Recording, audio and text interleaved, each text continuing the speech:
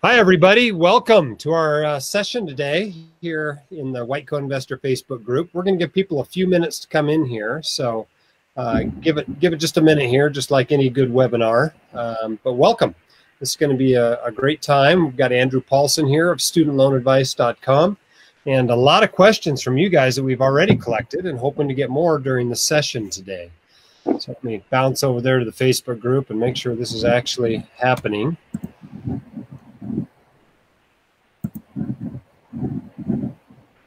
All right, there we go. It looks like it's working. So as soon as we get a few people in here, we'll get started.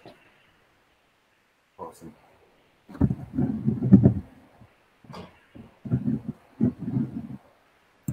How are you doing, Andrew?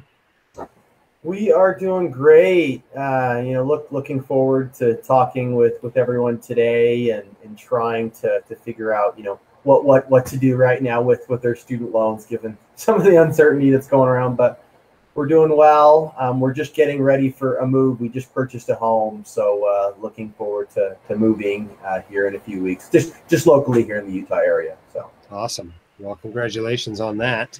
All right. Well, we're starting to get people streaming in, so let's go ahead and get started. I think the first thing we need to address in this session is the big question on everybody's minds with student loans right now, which is, does the government really mean it when they say student loans, you got to start paying again and you got to start paying interest again come October 1st? And what are your thoughts on that, Andrew? Yeah, I wish I had the exact answer right now and could give everyone the comfort that, yes, loans are going to get pushed back until December, or loans are going to, be starting October 1st. What we do know is that come October, payments are going to be reinstated. And, what we're talking to clients about in the consultations is to plan accordingly as such. But, there is a chance that they could get extended, given all the different facts in terms of, Fed loan, Granite State, a number of loan servicers are quitting, and, potentially with another, variant coming into play, mixing things up. But I would plan right now that payments are going to get started in October.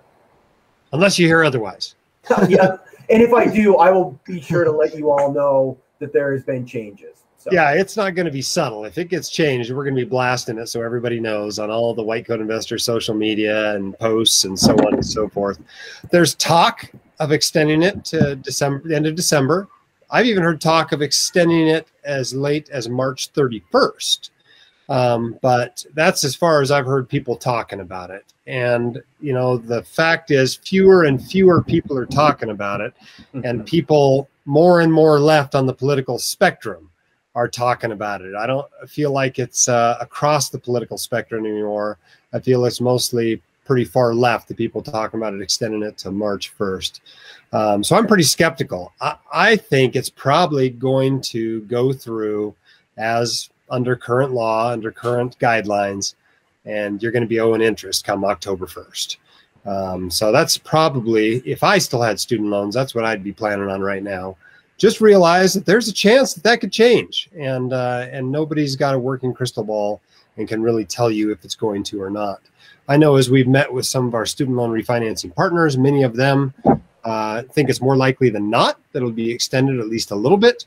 But again, they're just guessing as well. And my guess would be that it's not going to be extended this time. But who knows? It's been 18 months now, and there's very little keeping them from extending it again if they really want to. All right. The other question that's big on people's minds is the whole forgiveness thing. And I'm not talking about public service loan forgiveness. I'm not talking about, going and working for the National Health Service Corps or the military or the Indian Health Services. I'm not even talking about IDR forgiveness after 20 or 25 years. I'm talking about just across the board, we're going to forgive a bunch of student loans. And there have been proposals that come out. They typically come out from folks like Elizabeth Warren, people more on the left side of the political spectrum. They've batted around numbers like getting $10,000 forgiven. They've even talked about getting the first $50,000 of federal student loans forgiven. What do you think, Andrew? Is it going to happen? Is it going to happen anytime soon? Is it something people should plan on? Yeah, that's another thing that I would not put my chips in on that. If I'm not a betting man, but if I were, I would say that there's probably not going to be any loan forgiveness. Given that's just a $10,000 payoff of your student loans, and for so many of our listeners and readers, it's not going to make that large of a dent in your med school, dental school, pharmacy school student loans.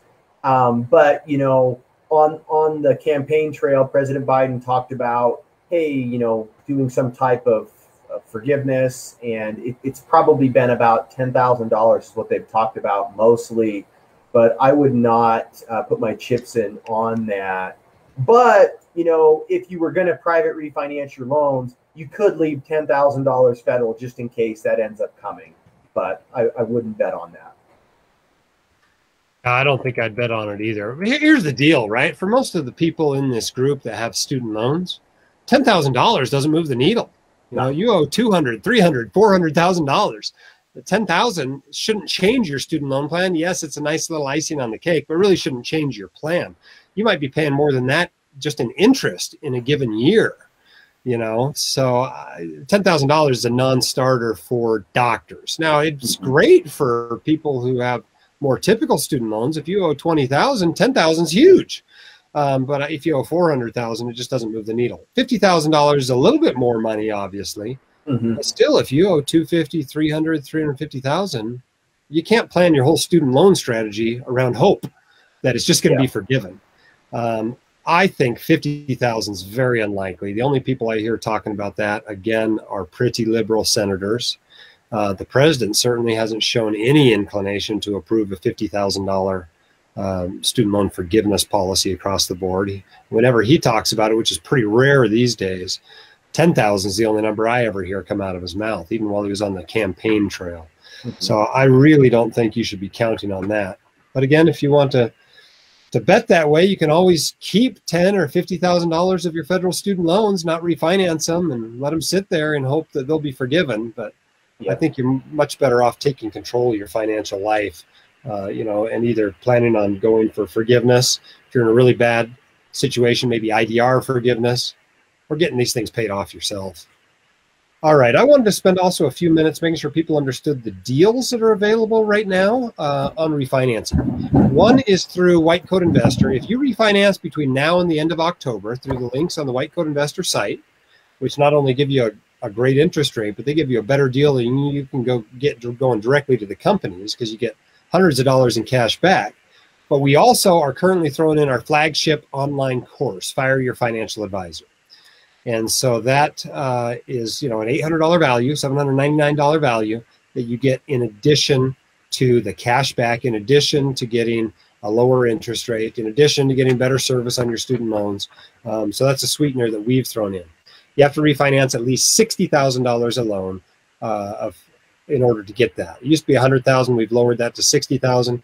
Most of you are refinancing at least $60,000 when you refinance, so that shouldn't be a very big issue. Two of the lenders have special deals going right now as well. I think the better one is from Common Bond.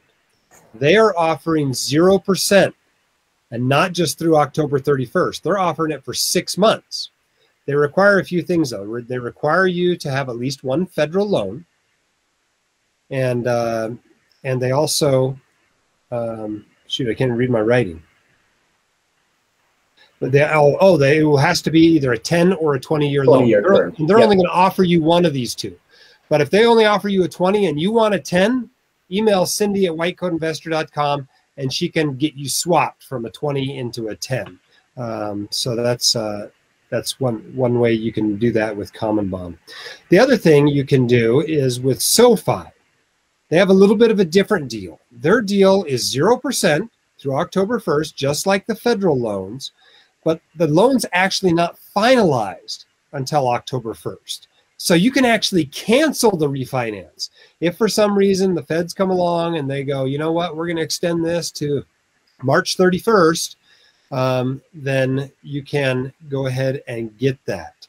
You can cancel it and you can just go right back to your federal loans because it's not actually dispersed until October 1st. Of course, that means you don't get the cash back. You don't get Fire Your Financial Advisor until October 1st. But it basically gives you the option to back out if the feds change. So That's pretty sweet deal. Keep in mind that is not available with their resident deal, right? SoFi is one of the companies that will refinance loans for residents and limit your payments to just $100 a month. And you can't have that deal and this 0% deal. It's one or the other. So keep that in mind. Tim, and I was just going to say, like, on the refinancing thing, what we've been talking about with clients is they could do the SoFi or the common bond deal, and let's say that they could get a lower interest rate from Laurel Road or, you know, one of the other private lenders out there, and you could lock in that 6 month, you know, 0% on common bond, get the bonus, fire your financial advisor, and then maybe you could end up private refinancing, you know, in 6 months from now, what's that, January of next year, and getting an even lower interest rate. So just something else to keep on mind for those of you who are looking to private refinance. Yeah, obviously we don't know what interest rates are going to do. It could be lower. Right. Yeah, it could be lower. It could go up too. So. It's one of the fascinating things with some of the people that have taken variable student loans over the years. And of course, when interest rates drop, their interest rate goes down. Yeah. And so there's a number of white coat investors out there with student loan interest rates under 1% right now, just because they refinanced into a variable loan that was 2.5%, and then rates dropped further. So one of the advantages a lot of people forget, they just think about the risk of taking a variable loan, but there are advantages to doing that as well. The other thing I was trying to remember about Common Bond's deal, Common Bond is not taking 1099 income right now. So you basically have to have a W-2. Maybe you can talk them into a K-1, but I wouldn't count on it. You're probably going to need to be an employee right now to refinance with Common Bond. All right, we've got a number of questions we collected before this session. We're going to be watching for your questions. If you put any questions in, just type them in as a comment in the Facebook group right there underneath this video, and we'll get to those. But otherwise, we're just going to answer the ones that were submitted in advance. So our first one comes from Ryan Hunley, and it's the classic: federal student loans, refinance now or wait until October 1st. Now, in light of everything we just talked about, these special deals, uncertainty knowing what the federal, what's going to happen with Fed loans, uncertainty what's going to happen with this deadline for the 0% student loan holiday. What's the bottom line, Andrew? Should they refinance now or should they wait until October 1st? I'm going to give the worst answer. It depends. You sure you're not an attorney? I know. And I don't know what your student loan situation is. Are you in a situation where your student loans are $100,000 and you're going to be making $400,000 in a private practice? Well, that's a shoe-in for somebody that just private refinances. Or are you just starting your journey? Are you in your intern year and you're planning on being a hospitalist and you're going to have, student loans that are 3 or 4 times your income in the future? And if that was the case, I'd be keeping them, federal and going for public service loan forgiveness. But if you're in the refinance camp, what you could do is if you went ahead and you went onto White Coat Investor's site and you got a couple of quotes from some of the private lenders, they give you 30 to 60 days to move forward on that quote. And you could see if there is some type of, if the loan moratorium gets pushed back, or if there is some type of loan forgiveness forgiven. It comes through. All right, here's another question. This one comes in from Dan Antler, who asked, older parents ready to retire with parent loans, what would be the next steps to reduce payments? I'm not a big fan of parents borrowing, quite honestly. But there are some unique strategies if you have relatively old people with low income borrowing student loans. What would you tell someone if they're getting ready to retire and they have student loans for their kids still? Yeah, so this parent, Dan probably has Parent Plus loans that they took on behalf of their child. So they are in charge of paying the loans off. They're probably federal Parent Plus loans. And, the option that you have is to be enrolled in a couple of repayment plans, standard, graduated, extended. And if they did a direct federal consolidation, they could be an income contingent repayment. So there is opportunity for an income-driven repayment plan. I'm not a huge fan of income contingent repayment as it's a legacy repayment plan. Repay and pay an IBR tend to be better. But what they could do is, if they had Roth money saved up, they could take out, more Roth money distributions when they retire because that would then keep their taxable income lower, because your student loan payment and income-driven repayment is based on what's showing up on their tax return. What is their adjusted gross income? So example, if they took out $100,000 from a 401k, let's say, that was pre-tax dollars, well, that $100,000 is going to show up on their tax return, and then their student loan payment is going to be based upon that. Now, let's say they take out, $80,000 out of a Roth account and then $20,000 out of a pre-tax account when they retire. Then it would only, on their tax return, it's going to show that they took out about $20,000. So that's a way that they could end up reducing their student loan payment, kind of playing that game of pulling from some pre-tax and some post-tax accounts.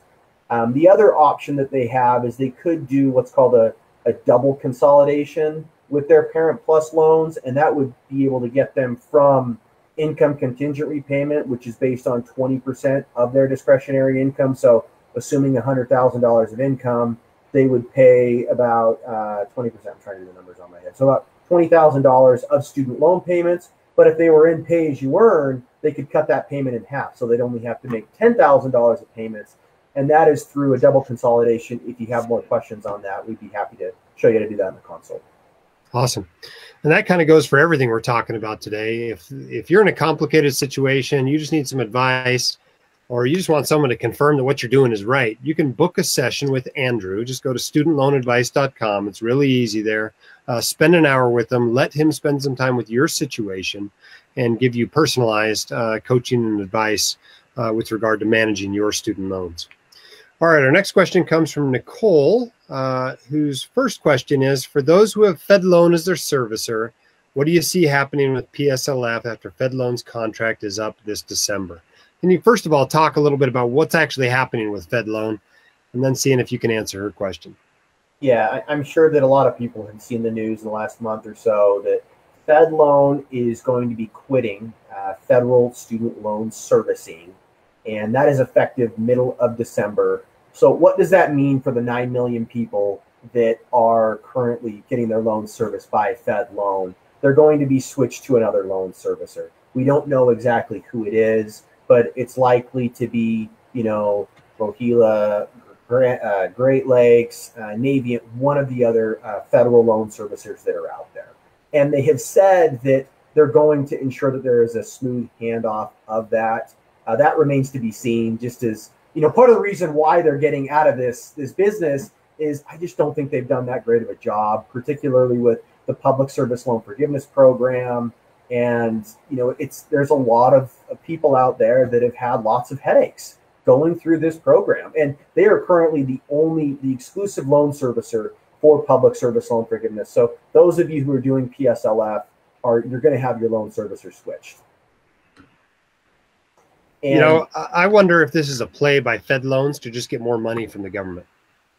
Do you think this is just posturing that the government will end up throwing more money at them and come the end of the year, they're still in business? Yeah. So, through their federal contract that they're getting paid, right, they're saying, we're stepping out. We've got 9 million people, and maybe they're trying to use that as leverage to then end up getting a better, more lucrative contract government. So yeah, that could be some potential. So yeah, it wouldn't surprise me a bit. All right. Nicole's follow-up question was, if you plan to pay off your federal loans before 10 years of qualified payments, PSLF, would you refinance? Understanding that refinancing would make you ineligible to apply for PSLF. Well, if your loans are paid off in less than 10 years, you're not going to get anything forgiven. No, that's not the way it works. I mean, you either pay as little as possible and try to get as much as you can forgiven in PSLF. And the usual strategy to do that is to be in training for years and years making payments, right? These payments you've made the last 18 months, $0, the payments you make as an intern, a resident, a fellow, those are the ones that allow you to have something to forgive.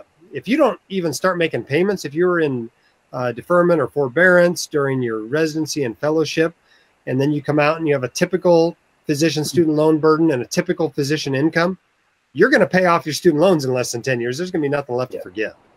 Yeah. So keep that in mind. I mean, it's one or the other there. And on top of that, why would you keep that 7% interest rate when you could go and you could get 2.5% interest rate on your student loans, right? Example, they come out of school with $100,000 of student loans at a 7% interest rate. That's growing $7,000 a year. Well, if you private refinance that to 3%, that's saving you at least $4,000. over those 10 years. So, it doesn't make sense if you're going to end up getting to the 10 years and there's nothing left to be forgiven, probably just private refinance, get those done, live like a resident. So yeah, you're going down the wrong pathway if you're going for PSLF, but then you realize you're not going to have anything left to forgive at 10 years. You are not managing your student loans optimally if that's the case. So, all right, next question from Ricky Rosella. If I made the decision to invest instead of paying off debt like student loans, are there any situations you've seen where that financial plan turned out badly? I think maybe I'll take this one. What I see happen is people say, oh, my student loans are only at 3%. My student loans are only at 4%. Surely I expect more than that out of my investments. I mean, if I don't get more than that out of my investments, I got a bigger problem than my student loans. And that math works out every day of the week and twice on Sunday. It's true. If you can make 10% while borrowing at 4%, that's mathematically great. The problem people run into is they keep telling themselves that. They buy a new Tesla at 1.5%. They've got their student loans at 4%. They buy a big fat doctor mortgage at 3.5%. They borrow to get their couch at 6%. And each time they go, well, I expect to earn more than that out of my investments. But the problem is they are not actually putting the money into their investments. They're spending it. And when you do that, that's when you come out behind. Now, most of the time, long term, your investments are going to do better than 2, 3, 4, 5%. But the truth is, most of us are people, and we are not going to invest, even if we invest some of that money that we don't use to buy whatever because we bought it on credit, or we use to invest instead of paying down student loans. Most of us aren't going to put it all toward the investments, and so we actually come out behind. It's a behavioral finance thing, so I'd be really careful with that. It really bothered me, even when I had relatively low interest debt, when I realized that money's fungible. And basically everything I was buying, all my vacations, all my stuff, all the money I'd waste, I was basically borrowing at 2.5%, 3% to do that. I think my mortgage was 2.75%. And I just wasn't willing to borrow at 2.75% to go on vacation.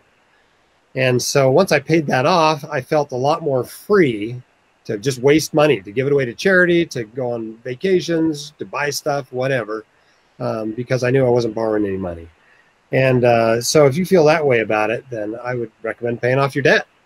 But it's a balance for most people. Most people do something like max out their retirement accounts, and then rather than starting a taxable account, the rest goes toward their student loans or toward their mortgage.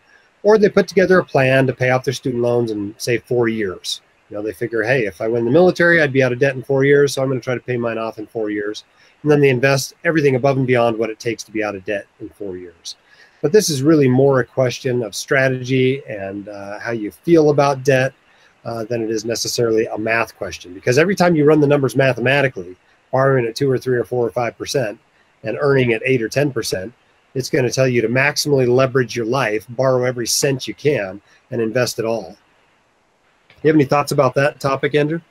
Yeah, I think that if you get into that mentality of continuing to borrow, like you said, all of a sudden I'm starting to, try to play all these games with my credit card as well and take out a ton of, take out credit card debt on that and then maybe get a personal loan for something and buy a mortgage that's too big. It's 2, 3, 4, 5 times my income. And it just doesn't breed good financial mindset moving forward. And I think about 2007, 2008, when, the housing crisis that happened. And part of that was people that were going out there and getting mortgages and buying things on credit above and beyond what they thought. And guess what happened? Well, at some point, everything came toppling down. And I'm not saying that would potentially happen to you out there, but it can. When you get over levered, the chances of your returns going up is great, but the chances of you losing a lot of money also goes up. So I'm of the mentality of maxing out those retirement accounts and paying your loans down, because you're not guaranteed to get a 7% rate of return on your investment every year. The market fluctuates. We have some great years. We have some bull runs, and we also have times when the market tanks. So, that's a great point. I mean, yes, you can earn 8 or 10% maybe in your investments, but that's risky. Paying off a 5% student loan, that's guaranteed. You know, if you look around at your guaranteed investments right now, I mean, maybe you get 1 or 2% off a high yield savings account or a CD. You know, that's as good as it gets. But you got a 3.5% mortgage or a 4% student loan. That's a 4% guaranteed return you can get. And that looks really attractive next to bonds and CDs these days.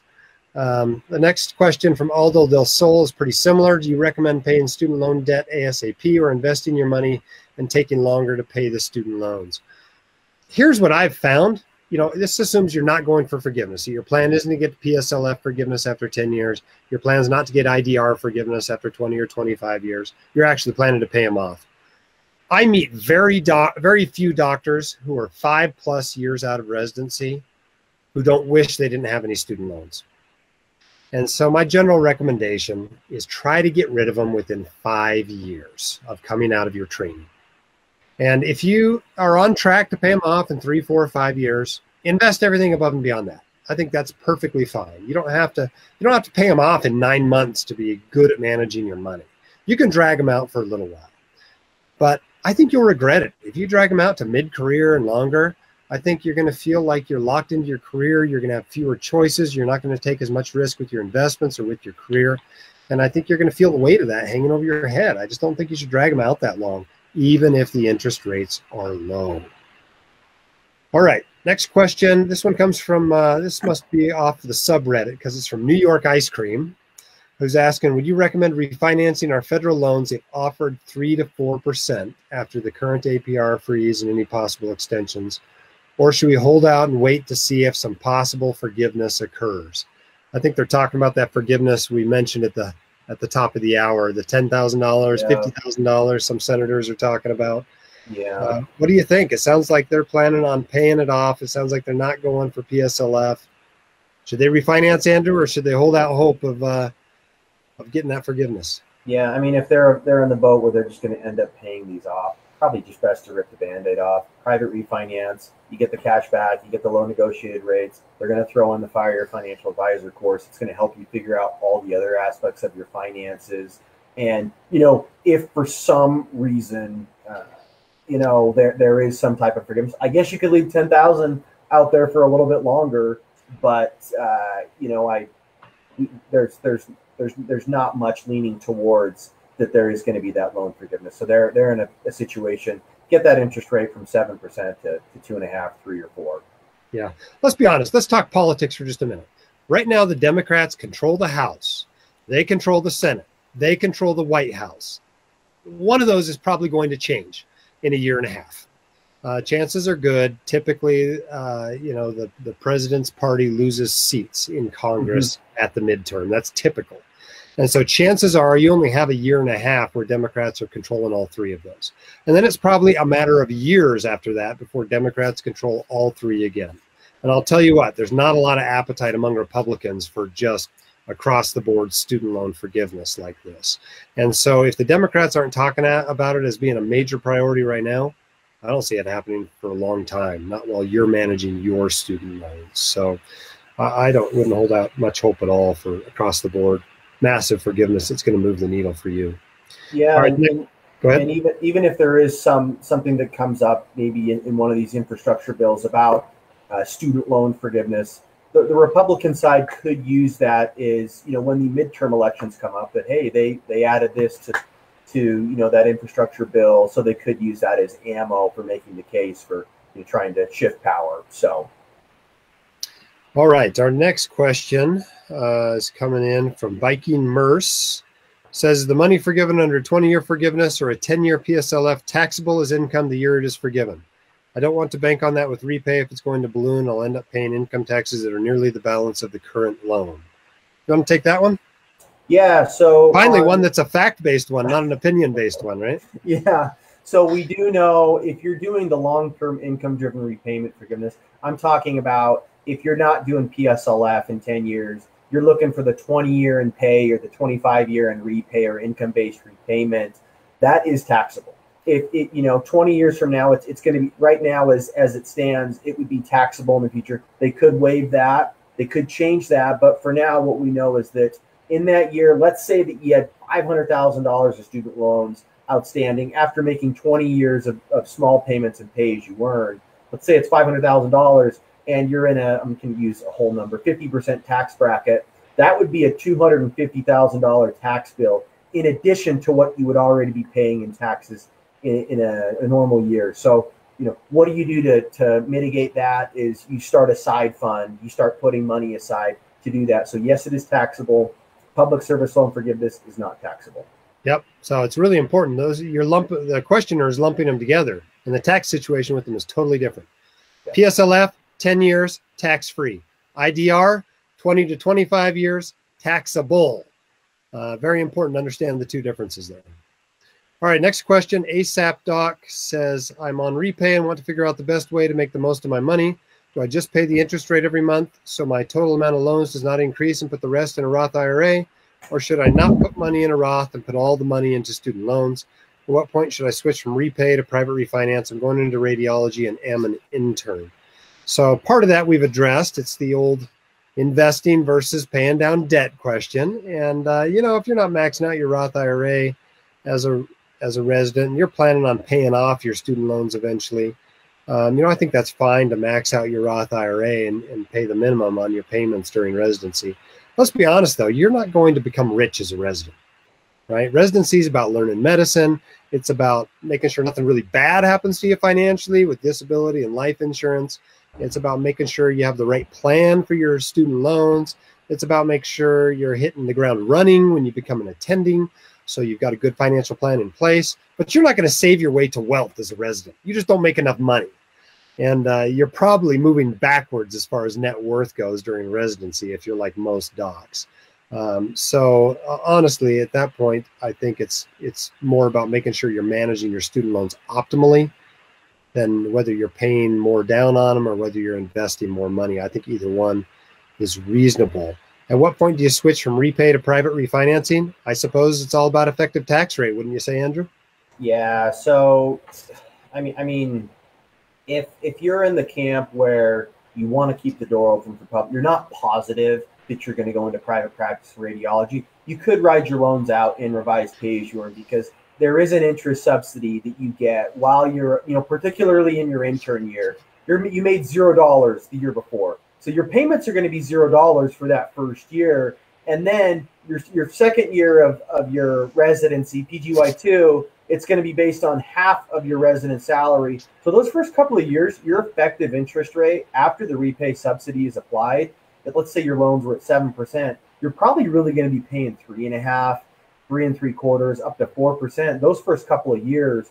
So, you know, that's a great way to take advantage of the revised pay as you earn plan. But if you're in the camp of keeping the door PSLF, you could stay in there. And then, you know, before you become attending and you take that private practice job, private refinance. Or if you're like, I'm absolutely positive I'm going to private practice, or I'm not going to work at a 501c3 or not-for-profit, at the moment that you can find a private lender who can give you a better rate than what you're paying after the effective interest rate in revised pay as you earn, that's when you can private refinance. And you're not going to be hit with those large monthly payments while a resident. You'll get the $100 monthly payments if you work with a number of the lenders that work with residents. So. Awesome. All right. Thanks for what you do. You're going to be a radiologist, I guess, currently in your intern year. So radiology is my favorite consultant. I call the radiologists all the time and talk to them. All right. Next question comes from Wolfpack DO. Hey, Dr. Dolly, I'm a second-year internal medicine resident. I consolidated my federal student loans with the intent to apply for PSLF when I qualify and haven't thought about them since. As the end of forbearance approaches and I have a better idea about my future plans after residency, is it still smarter to continue with these federal loans at the higher interest rate while staying eligible for PSLF, or to refinance at a lower interest rate with the knowledge that most physicians in the fellowship I'm going to pursue, endocrinology, go into private practice? I hope when you're saying forbearance, your loans aren't actually in forbearance. I hope you're talking about this federal student loan holiday. Obviously, forbearance, deferment, these are like the worst things you can do during your training. And the reason why is none of those payments count toward PSLF or IDR forgiveness. Yet there's still interest is being added on. So it's really a terrible way to manage your student loans during residency and fellowship. So if you are in forbearance, get out of forbearance. So at least your payments start counting toward forgiveness. But it sounds to me like you're not sure if you're going to go for PSLF yet. And the answer is, if you're not sure, don't get out of the federal loan system. Only once you're sure do you want to refinance. Would you agree with that, Andrew?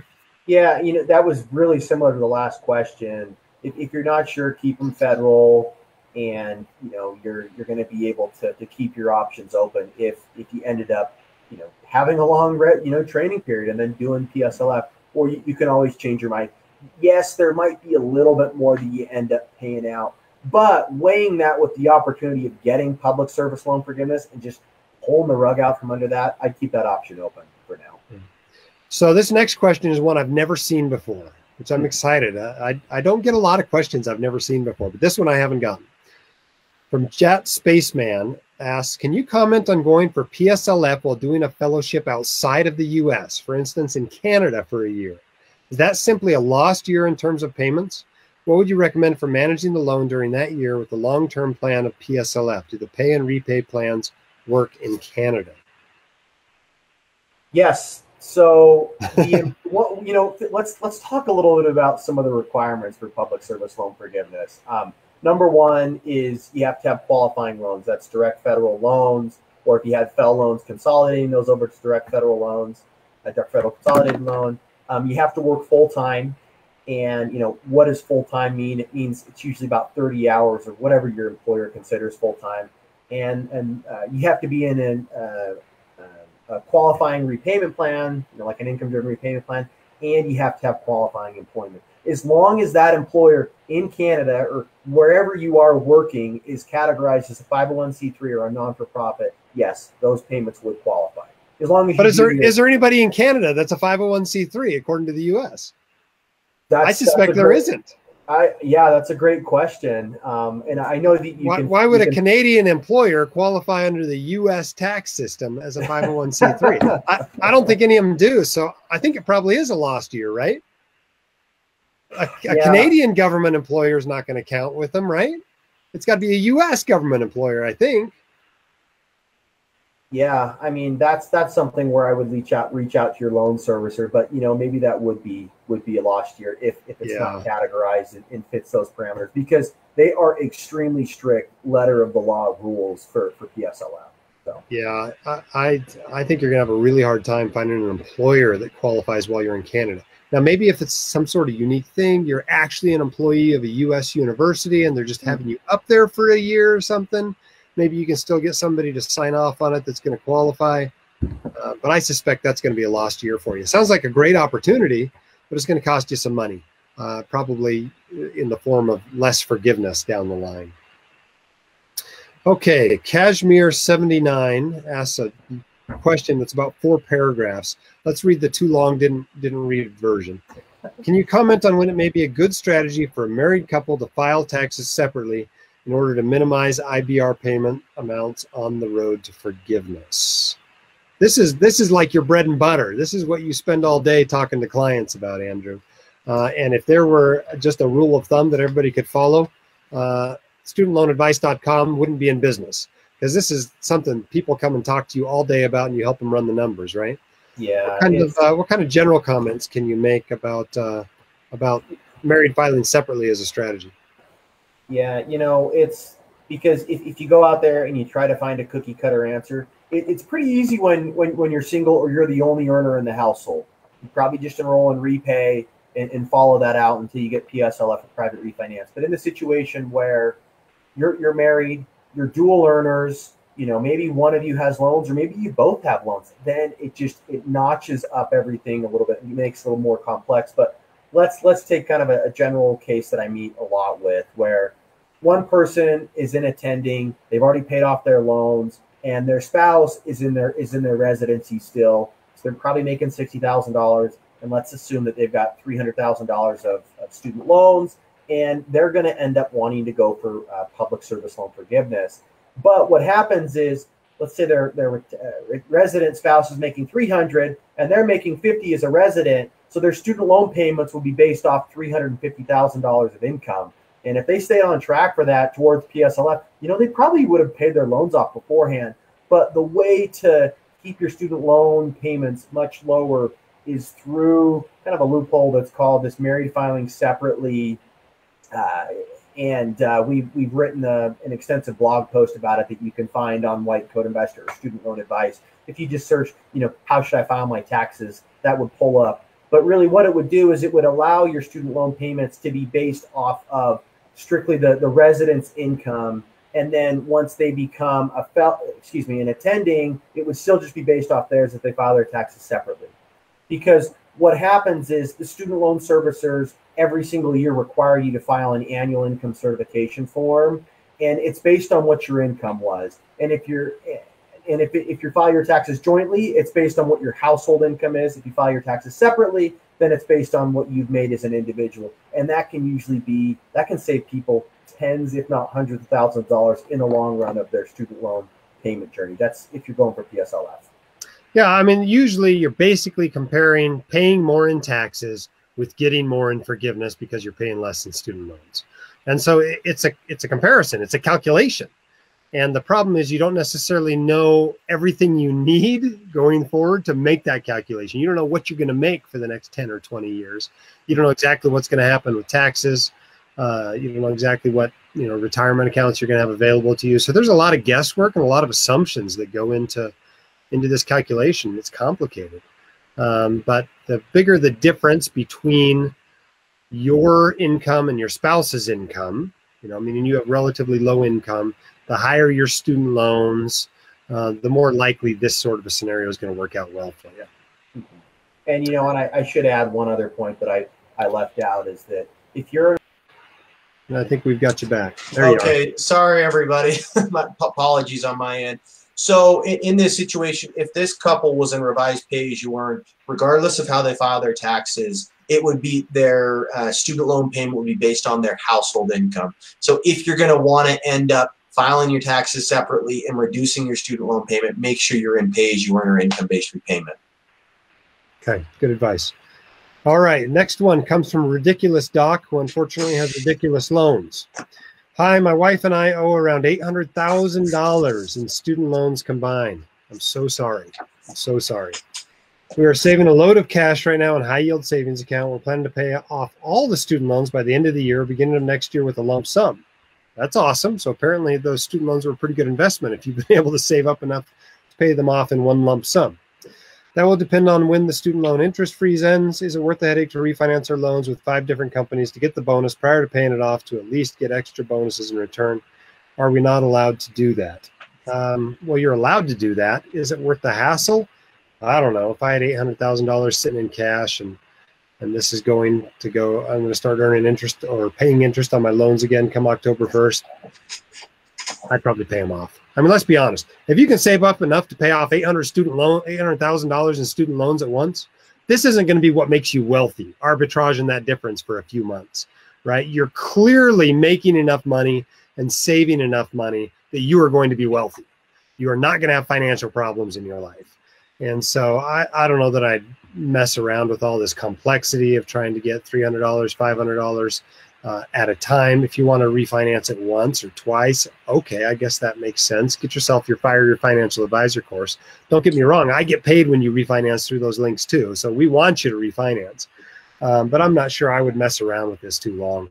If you're in this situation where you can just pay off your student loans, maybe you wait until October 1st when they start costing you interest again. But I don't think I'd drag this out much longer than that. I think I'd just pay it off and be done with it. Certainly the lenders, some of them don't care. Some don't care if you refinance every week with them because they're selling off your loan to somebody else. And so they make money every time they do it. But a few of the lenders actually hold on to your loans, right? And if you're refinancing 2 months after you refinance with them, they actually lose money on you. So they don't like that so much. And some of them have thought about, preventing people from doing these serial refinancing and getting the bonuses on it just because it's costing them money. So maybe if a lot of people were doing this, the bonuses wouldn't be there or wouldn't be as high as they are now. So in that respect, maybe it's not such a good idea, but I'm not sure that as an individual, you couldn't come out a few $100s ahead by bouncing around a few times before you actually paid these off. All right, our next question comes from Ashim13. Hello, I'm a new attending, owe approximately $450,000 in student loans. which is refinanced with SoFi at 2.67%. I'm currently in the 15-year repayment plan, but my goal is to knock them out. My plan was to pay the minimum, $3,100 a month, and invest the equivalent amount, $3,100 a month, into a taxable account, probably something safe like total stock market or 500 index fund. After about 5 years of growth in these accounts, I was going to use the funds in the accounts and pay off the loans. Is this something reasonable? I figured if I could get a growth of 7% from the investments, it would at least help me to pay off the loans a little quicker. Appreciate any thoughts. Thank you. You're adding some risk there. You're adding risk. How are you going to feel if this is your plan and the market drops 45% this fall? Because sometimes it does that. You know, in 2008, the market dropped 40, 50%. And if that was your plan, you would really be kicking yourself to have not put it toward your loans. On the other hand, if we get years like the last 5 years where the market has done very, very well, you'll look like a genius. But this is not a risk-free strategy. You're taking some risk in hopes of paying off your loans a little bit sooner. What do you think, Andrew? Reasonable amount of risk to take? Yeah, split the difference? Right. What would you do? I mean, I'm just picturing this person. They've waited 10 years and they've saved up $500,000 in some taxable account. And all of a sudden the market tanks and their money is worth only, it's worth a fraction of that. And then they can't end up paying off their loans in that year, which could certainly happen, right? Last year, the market dropped like 30 or 40% in a few days. And what if you would have gotten scared and sold all your money, sold all your stocks and your bonds and whatnot then, and I would take out that guesswork. Just, if you're putting money into your retirement account, you're maxing those out and you're able to make student loan payments, and there's no issue in making prepayments when you've done a private refinance loan. Having that 15-year loan and then paying it like a 10 or a 7 or a 5. I know a lot of people that are like, I'm going to lock in the 20-year and then I'm going to pay it like a 5 or a 10 because the interest rate isn't that different. So, yeah, I've messed around with stuff like this in my life, right? We probably could have paid off our mortgage a year or two sooner than we did. We said it's only 2.75%. We'll leave it invested, or we'll invest it and then we'll use that to pay off the loans. Well, we paid off the loans with new money. We never cashed out those investments. And in the end, we just realized this is not going to make the difference in our financial lives. This is not what's going to make us wealthy. What's going to make us wealthy is going to work, building our business, having a good savings rate, investing it in some reasonable amount, and staying the course for a decade or two. That's what makes you wealthy. Not playing these little games with credit cards or with your student loans and trying to arbitrage the difference between 2.67% guaranteed and 7% maybe. That's just not what makes you wealthy. But if you want to try it with a little bit of your money, it's not crazy, right? There's a good chance you'll come out ahead, but it is a bit of a gamble. All right, an email here from Robert. He says, I took out some international student loans using Prodigy Finance. Since doing so, my green card has come through, and I'm now looking to transfer my loans to a U.S. provider, but struggling to find a U.S. lender who will do the transfer. I'm looking for a list of companies who could offer a U.S.-based loan for these international loans, but I'm a bit confused by the whole thing, to be honest. I'm studying the U.S. at a U.S. college, and Prodigy Finance is set up as a U.S. lender. It wasn't a consideration. I factored in that this was an international loan, or that traditional U.S. lenders wouldn't be able to offer the loans. Got any advice for Robert? Yeah, I haven't really come across this very often in consults. I usually see it where somebody has done done school here in the U.S. and then they've now moved to another country and they're trying to get that figured out. I know that sometimes that can be difficult when they're domiciled outside of the U.S., but there should be some lenders that can work with you. But in particular with your international student loans, I think you do have to have credit history in the U.S. and job history here. And as that builds up, it should be easier for you to then have them moved over to a federal loan service, or a private U.S. loan servicer. Now, I think this becomes an issue for a lot of people going to Caribbean schools. A lot of times they don't have access to the U.S. student loan system. And so they end up with these 10% private loans. They're really terrible loans and just gobs and gobs of money by the time they're done with their residency or fellowship. And so I think refinancing for them, whenever they can do it, is usually a good move. But one thing you could do maybe if now you qualify for U.S. loans, for federal loans, is you could take out a little bit more money than maybe you need and put the difference toward your other loans. So in effect, you're kind of refinancing those loans. That might be an option. Not to mention your federal loans would then be eligible for IDR programs and repay forgiveness and PSLF and all that. But I don't necessarily have a list of people that are going to refinance you during school. For the most part, these refinancing companies you got to at least be a resident. We're lucky they'll refinance residents. It wasn't that many years ago when you couldn't even refinance your loans as a resident. Mm-hmm. All right, time's getting short, but we got a few more questions here. If you have something you want us to ask, go ahead and put that into the comments on Facebook there, and we'll get to those. This one comes from off Instagram story, actually, from CR DeSaro. Advice for med students on not pinching too many pennies while living off loans. I usually see the opposite problem. The problem is people are living it up way too much while they're on student loans. They forget that by the time they pay these things off, they're really paying 3 times the sticker price for everything they buy. But I suppose there's probably some people on the other side of the spectrum too that are just being too crazy frugal during medical school. And so you've got to, find a balance there. If you're going on $20,000 vacations on your student loans, you're probably doing it all wrong. But at the same time, if you're not eating anything but ramen during medical school, maybe you've gone too far on that spectrum. So you got to find a balance. Realize you'll be glad you kept your loans down as much as you could when you become an attending and start paying them back. But at the same time, when you're an attending physician, you're going to be making $10,000 to $40,000 a month, right? So you're going to be able to pay off these student loans. Even if you borrow a little too much, it just means you got to live like a resident for a few more months than you would otherwise. So it's not the end of the world if you want to spend a little bit of money, but do try to be generally frugal during your medical school or dental school. What do you think, Andrew? You're a little bit closer to being in school than I am. You got any advice for people on being cheap enough but not too cheap while they're in school? Yeah, something that you can do is finding cheap hobbies is a great thing to do. I love to hike, but I also love to golf. But and golf's an expensive hobby, so I tended to do more of the hiking, while I was in college, and now I'm trying to take on some more golf. But it's just little things like that where you can look into, what is this going to cost me right now when I'm in my residency or I'm in medical school. I probably just can't go out there and get that steak dinner once a week, but right. You don't want to be rice and beans every single meal.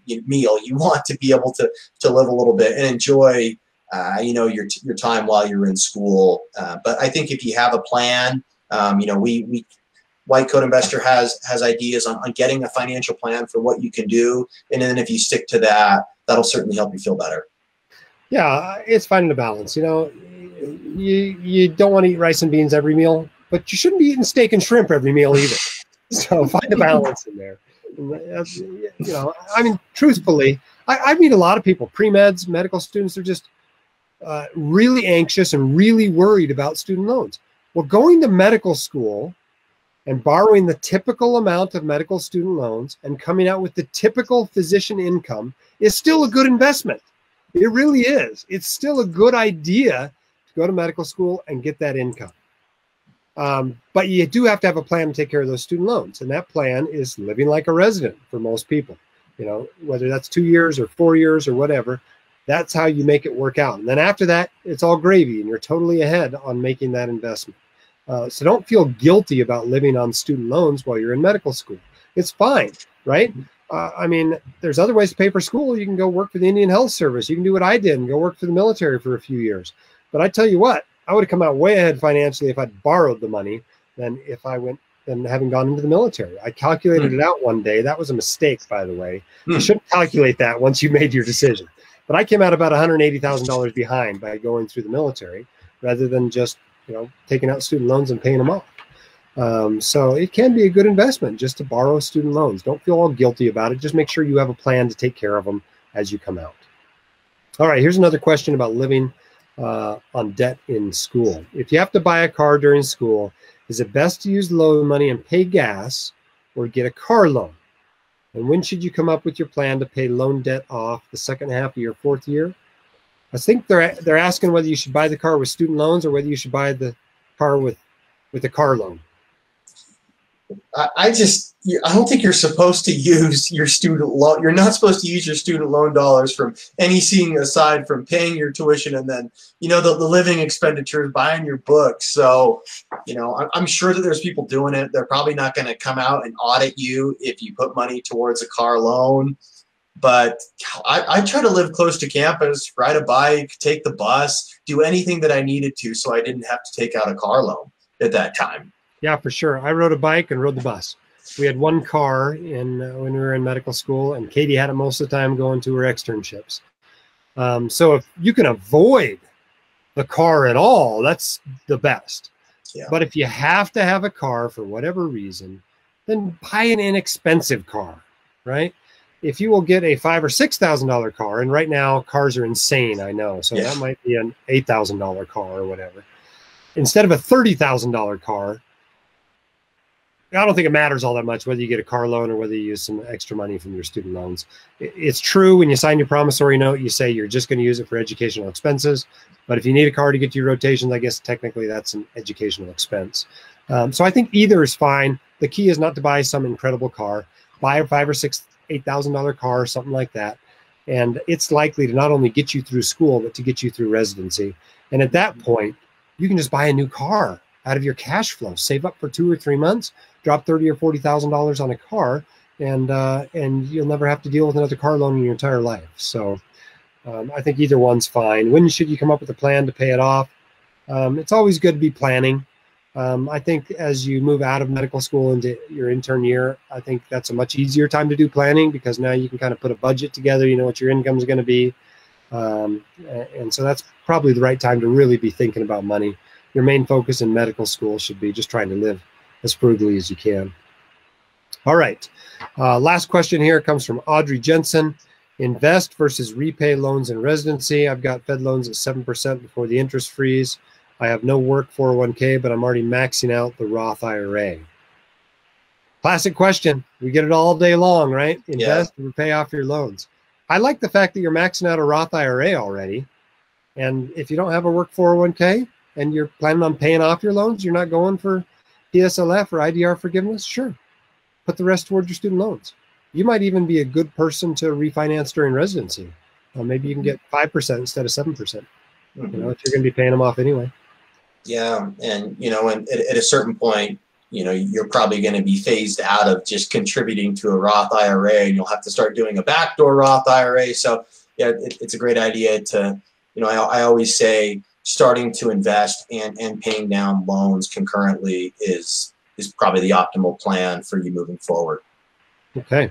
Well, our hour is up, Andrew. If people need more help on their student loans, if they have a complicated situation, they need help running the numbers, or they need confirmation that their plan is the right one, that they're choosing the right IDR, that they're using the right retirement accounts, that they're filing their taxes the right way, how can they get in touch with you?